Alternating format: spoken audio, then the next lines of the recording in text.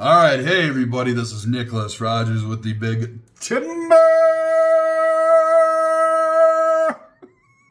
Lodge.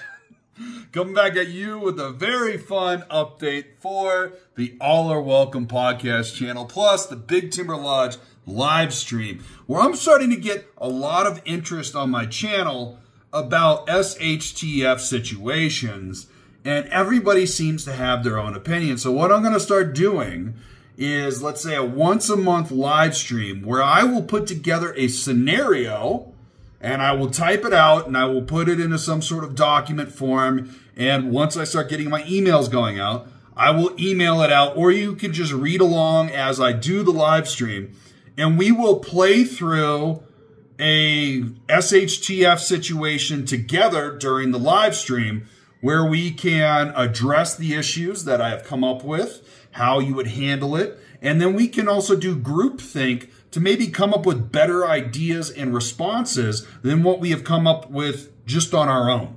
So if you're interested in something like this, make sure you're subscribed to the channel with the notifications turned on, because this is probably going to start up not this weekend, but the next weekend. It'll probably happen on Friday or Saturday nights. And next week, I'm going to spend the week on my free time typing up a fun SHTF situation that I think we will all appreciate. And they're going to be based off of different locations, different types of environments, different types of,